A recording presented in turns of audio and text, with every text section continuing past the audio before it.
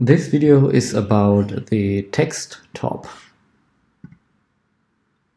So if you look at the parameters page, at the first tab you got this text tab, and there are a lot of options, but I will only cover the basics. So first things first, I'll make it a bit bigger so you could actually read it. So in the text field you can obviously set the text, hello friends, and there is a nice little feature that's called post text, so I could insert is great, and whatever I type here, pizza is great, derivative is great, and they're really great, so they could be doubled. And now we see that the text hides behind the canvas.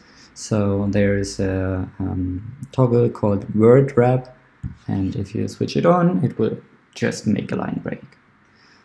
So let's remove this for a second and stick to this. So the next tab covers the font you can load. There's a lot of options from files that are installed on your computer. If you want to use custom fonts, like I made some Korean stuff shortly, you could also load custom fonts and see how it's not working. So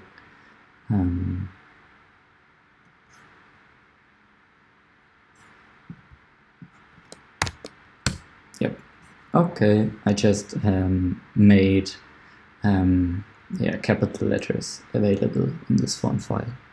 So yeah, that's how I make my custom fonts. So let's go back to the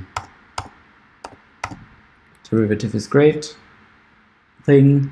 The next is you can make text bold and italic, whatever. You can set the font size, and yeah, it's per default set to point, but you could also set it to pixels or to fraction, where you can make it much larger, and it will crash your computer if you make it too large. So let's reverse it and hope that my computer recovers.